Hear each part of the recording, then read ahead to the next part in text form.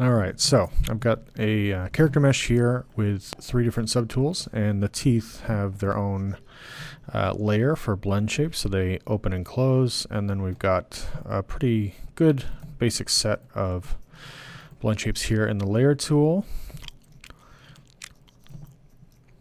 So we've got the jaw open, we've got a smile, we've got a lot of stuff going on. So I'm going to go into Z plugin. And then under here we have Maya blend shapes. If you have extra tools that are there for projection from a Dynamesh to this cleaner version or whatever other options you might have out there, you can turn off those other tools and just export the visible only or the selected only. In this case, I want all my visible or all tools currently in the project to be sent over to Maya.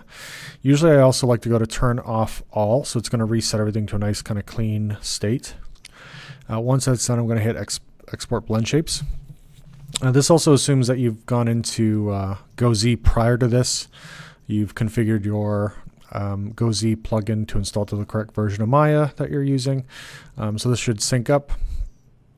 You'll see it go through all the tools and the tools layers, as I said, to export those basically as blend shapes. So if you haven't gone into GoZ, you just have to make sure before you do this, go to Preferences, GoZ, Force Path or Path to Maya, just make sure it's up to date and current. So this thing should be launching. So when you are back in Maya, you'll have this is actually kind of the older version of the blend shape tool. I'll sort of show you the other version as well. But basically you see the head, the main head here, and all its blend shapes.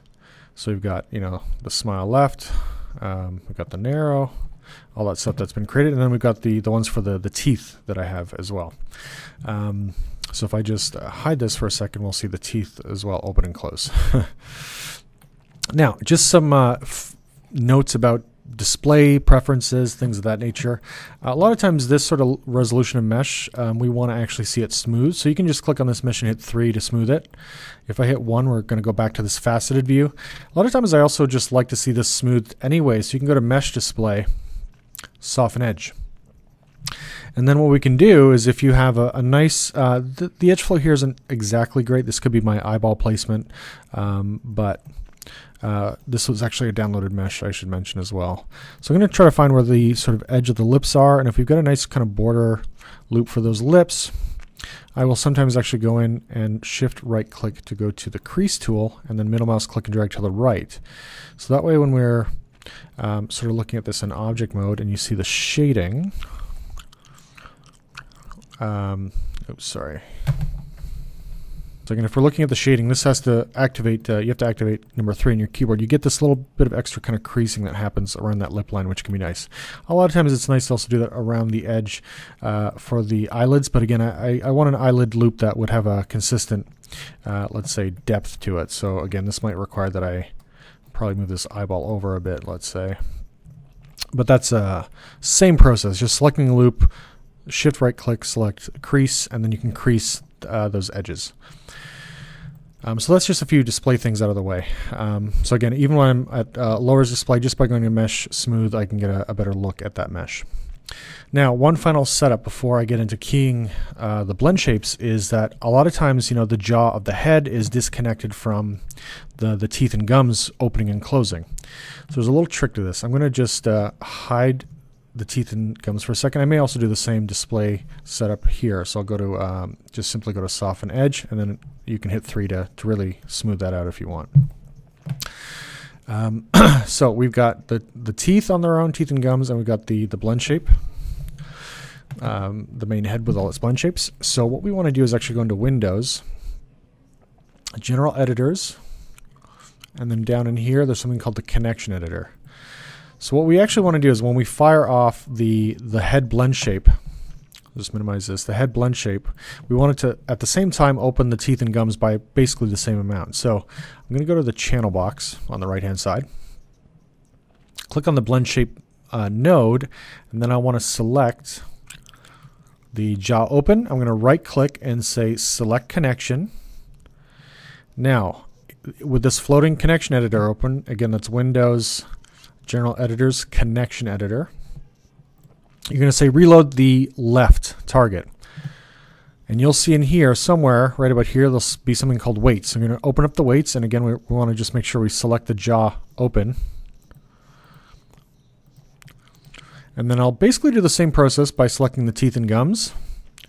I'll go over to its blend shape node, select teeth open, right click and just make sure we go to select connection. And then we can reload right. So that'll open up. Again, I want to expand its weight, and we should have teeth open. So I want to basically connect jaw open in the blend shape to teeth open. And I want to connect in this direction from left to right. So when I fire off the head, because the head is where you're going to do most of your animation work, pretty much all of it for the facial expressions and lip sync, you want that to feed into, so the same amount will feed into the teeth open. So once I hit that right connection, it should be established. I'm going to hit close. You can now just simply test this out by going in to the blend shape tool, finding your jaw open, and I'm just going to slide this open a bit.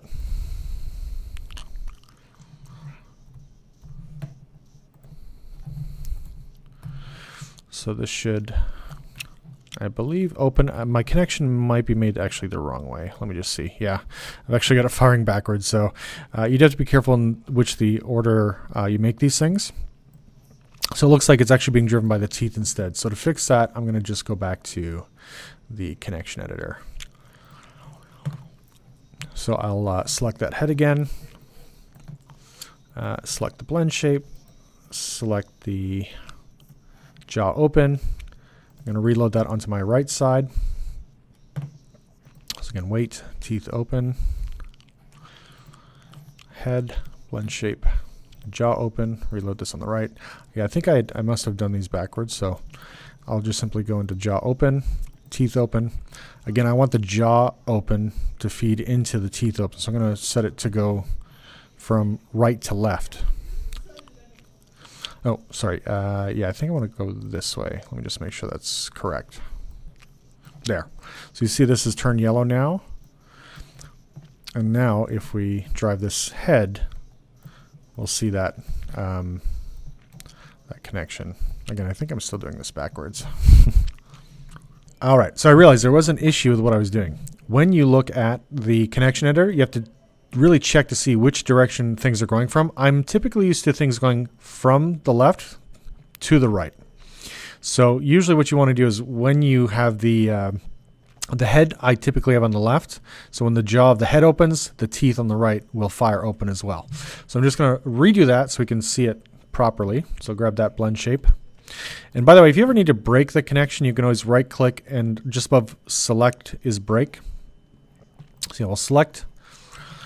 Make sure I reload that on the left, grab the teeth and jaw, and I believe they may or may not be connected here. So I'll go to select connection, reload on the right, and then we go to our weights, locate the jaw open, go to weights, teeth open, make the connection. So now this should, we can see now that the teeth are actually selected properly. There we go. So we get that correct opening. Next, I'll talk about keying everything, getting kind of a stress test done and an animation test done. Usually in the stress test, just to mention, you want a bit of overlap, especially in the mouth shapes and between the brows. We want a little bit of combination between the blend shapes to see that they're working well together.